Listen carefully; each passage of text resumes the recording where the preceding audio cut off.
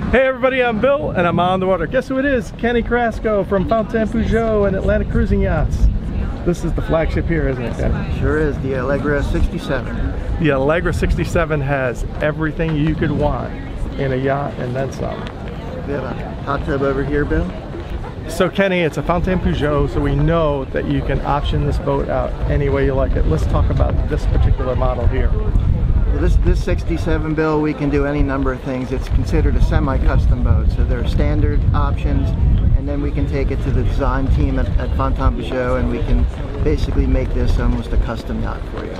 This particular boat has a hot tub, and that's actually a standard option. It's got mooring cleats and mooring winches to help dock the boat. It's got bow thrusters, twin generator.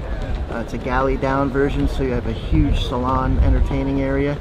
You have entertaining areas and sinks and prep areas up on the fly bridge and in the aft cockpit. You can get drinks anywhere on this boat. Yeah. Alcoholic would be very happy. That's it. Kenny, let's talk about this articulating door. Well, it's a work of art, Bill. If you were to zoom in on it here, it's a complete watertight door, allows pass-through from the salon all the way to the forward area, allowing you access to the hot tub or the lounging area, or actually, for practicality, be able to handle your lines when you're docking the boat. And it looks seamless when it's closed. It absolutely blends right into the design. It's a work of art. Absolutely. So let's talk about the fly bridge while we're up here. Okay. So what type of controls do we have? We have twin Yanmar 150 engines with fly-by-wire controls, and we have double helms so you can operate the boat from both sides. We have 22-inch Garmin plotters. We have autopilot. We have infrared thermal imaging system on the boat, and we have backup cameras so that you can see the whole boat from your Garmin touchscreen. Oh, that's fantastic. The ease of boating gets better every year. The technology is just incredible, correct? Sure does. Might as well take advantage of it. So this version is owner's version, non-charter, correct? This is owner's version, non-charter. There are many different versions that are available. You can get all the way up to a 7-cabin version.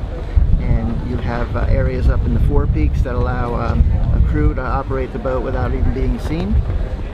You can have a galley up or a galley down. Most private owners will choose the galley down so they have a large salon for entertaining. Absolutely.